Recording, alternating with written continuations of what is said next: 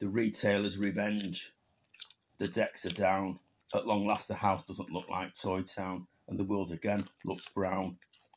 First outing shopping in the new year. Those sad to see the retailers are far from sincere. Accusations of being profiteers. The tinsel has been quickly replaced with Easter eggs, and even Simnel cake is now available in Greggs.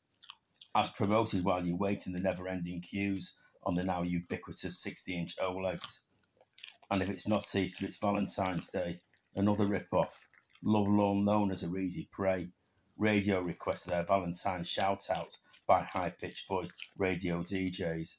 Prize on offer is a romantic weekend strolling down the Champs-Elysees. Entry is a mere £10 for text entries. Check with your mobile network. Competition sponsored by Fabergé. Time marches on and it's soon midsummer. I hope you're in good humour, because there's a certain autumnal aroma. Home bargains have given over half the store to Halloween, all decorated in colours of black, purple and tangerine. Grotesque masks of werewolves, witches and Roy Keane. An overdose of plastic has all seemed to have origins of polystyrene, and cheap and nasty battery-operated smoke machines, dancing skeletons, singing Begin the Begin. It's now August, and all set to start all over again.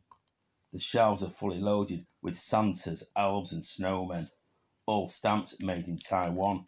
Top quality, of course, no coincidence they're similar in boxes of Kellogg's All-Bran of limited lifespan. You've all been reeled in by the retailer's master plan.